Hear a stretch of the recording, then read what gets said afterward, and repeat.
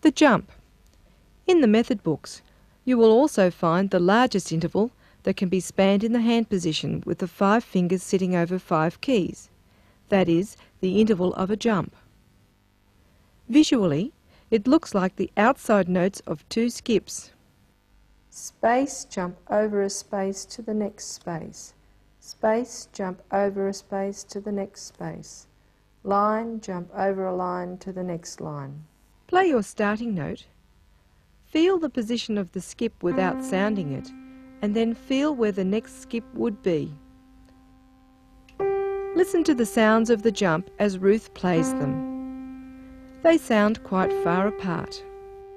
When you play jumps with both notes together at the lower end of the keyboard, the sounds are that of the music of the American Indian tribes.